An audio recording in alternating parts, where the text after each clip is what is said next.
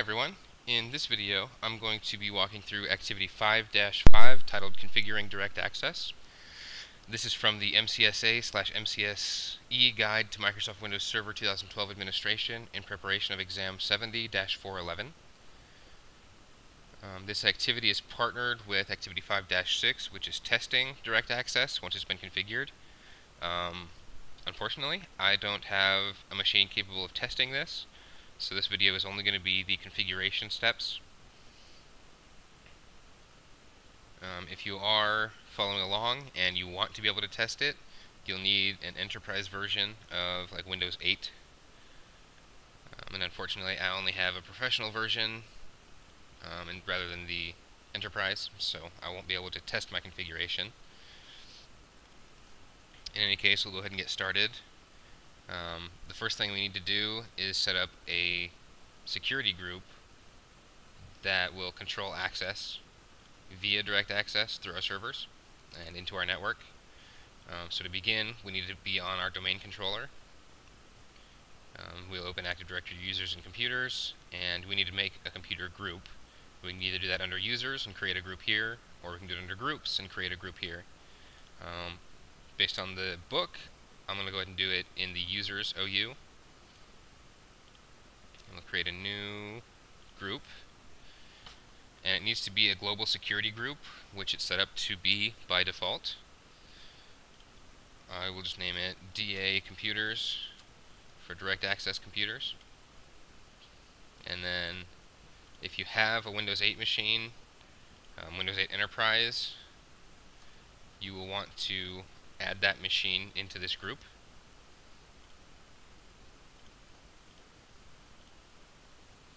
Since mine's only a professional, the steps will be the same, but I won't be able to test, unfortunately. So if you're using Enterprise, go ahead and do that. And then we'll work on actually configuring DirectAccess. So this is going to be on our second server, our remote access server. So this server needs to have, if you're following the book, two interfaces, network interfaces. One that's on the domain network, directly connected to the domain network, and the other should be connected to the internet directly. Or your router will need to have NAT set up to this interface, depending on how you're doing that.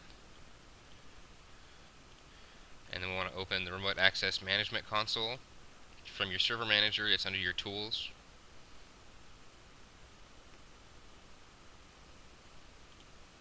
Okay. So to get started, we're just going to run the wizard. DirectAccess and VPN haven't been configured, so we'll select this wizard to begin it,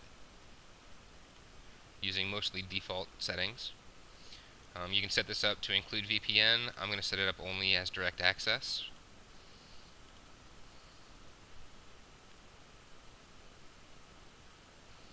Okay, so it ran through the prerequisites, and now we're looking at the network topology.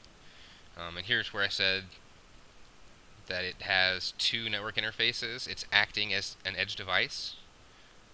You can have it behind your router. Acting behind your router is the edge device, and it'll have two network adapters.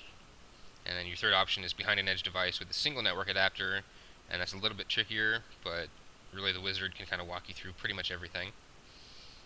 So for this, I'm using it as an edge device, and I need to put in the IPv4 address. So I guess we can take a quick look at that, and this should be for the public address. So I've got 203.113.2.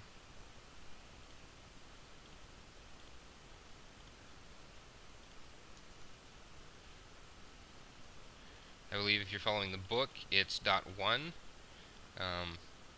Because I'm using VMware, my physical machine has reserved .1 for itself to communicate with these virtual machines.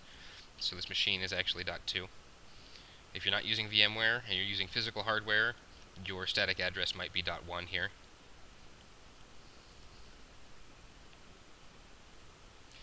Alright, next we're going to go ahead. It has this link for click here to edit the wizard settings. We're going to take a quick look and see if there's anything we need to modify.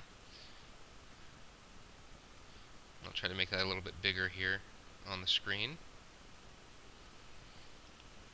Okay, so we're going to leave the GPO settings as they are.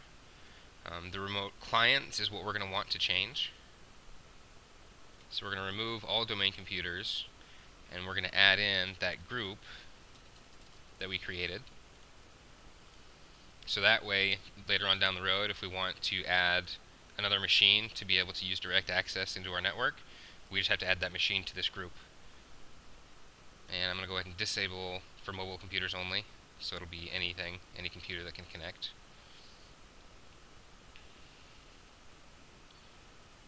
The Network Connectivity Assistant on your Windows 8 machines, this is a service that will run in the background. So when you are establishing the connection from your client, you'll want to use a PowerShell command. And so I'm going to go ahead and quickly walk through the steps for that as though I was on the client computer. So you can open Command Prompt on your Windows 8 machine and type PowerShell. That will open a PowerShell console inside of your window. And you'll want to use this command, get DirectAccess connection status, and hit enter. It should, depending on how your machine is set up, if it's connected to the domain network, it'll show that you're connected locally. Once you disconnect from the domain network and you're connected from the internet, then you will need to assign an address, of course, to the Windows 8 machine, and then run the same command, the get DA connection status, and it'll show that you're connected remotely to that network rather than locally. Once you're on the internet side and the DirectAccess connection is established, you'll want to ping your remote access server, which in this case is server 2. And you'll be getting, most likely, I think it's IPv6 addresses back, or IPv6 replies. So that's how you'll be testing it if you are testing on a Windows 8 Enterprise machine. In the event that you run that command and it tells you that the Network Connectivity Assistant isn't running, on your Windows 8 machine, that's just a service.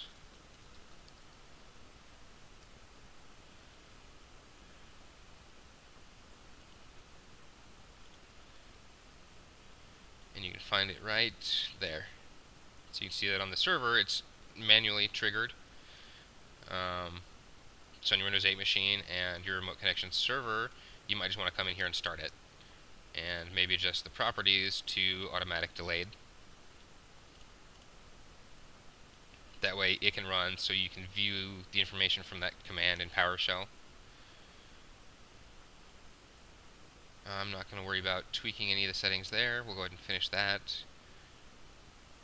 We have the remote access server. If you have a different access server than what you initially thought, so if this IP address was wrong, we can come in and change it to point to the correct machine. And then our infrastructure servers should be a domain DNS IPv6 address. Okay, so we'll go ahead and finish that. It'll go through the full configuration.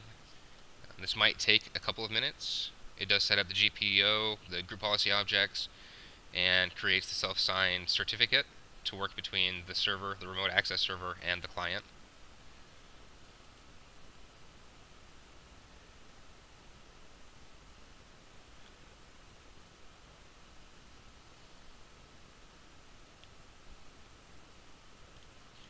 And in case you have this configured and you're working on your client machine, that command again was get DirectAccess connection status.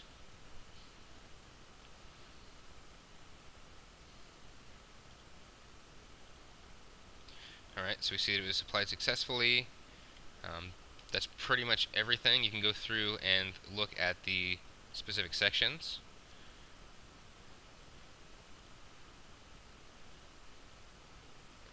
And see the configuration that's been set up with most of the default settings.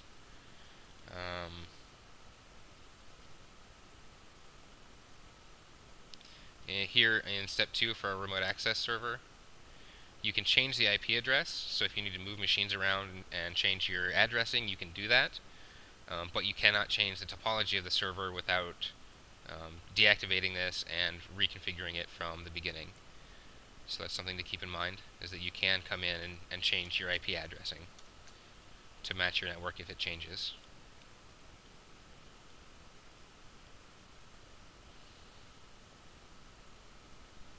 So in step 3, we have the infrastructure setup, the infrastructure windows, infrastructure servers that we can come in and edit. And in here, we can change the certificate for the NLS server or the NLS deployment from the DirectAccess server to a remote web server. For a simple network like I have built, I don't really need to worry about changing anything in there. Alright, so we're going to come take a quick look at the dashboard. And we have that the configuration was set up and distributed successfully. Nothing currently connected, but this does allow you to monitor if people are connecting remotely through DirectAccess to your network. And then we'll go ahead and take a look at the operation status. And I'm getting a warning that it's not working properly. I have no way of testing it, so unfortunately I can't really troubleshoot or verify that. I believe it's because my network interfaces don't actually have internet connectivity. In a real environment, you would have internet connectivity, which is kind of required for remote access from a client at home or in a different branch, whatever the case may be for your network. So chances are, as long as you're connected to the internet, you won't be getting that warning.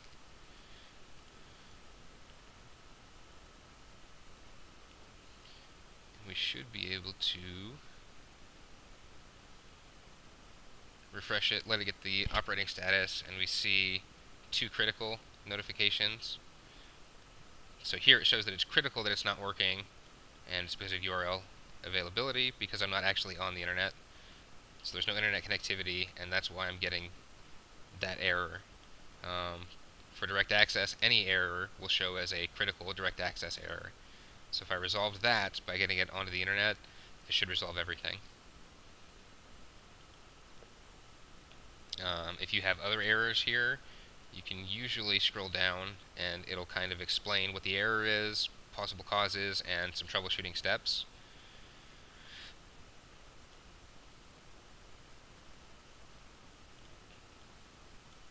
And I think that's pretty much everything for Activity 5.5. Activity 5.6, which is the testing, is just make sure this is available on the internet. In this case, I have Network 2 is acting as a pseudo internet, and I would connect a Windows 8 Enterprise machine to that network, to this network, which is the 203.0.113.0/24 network, and test the connection that way. I think that's pretty much everything. So, as always, if you have any questions or comments, please feel free to leave them for me below, and hopefully I'll see you in my next video.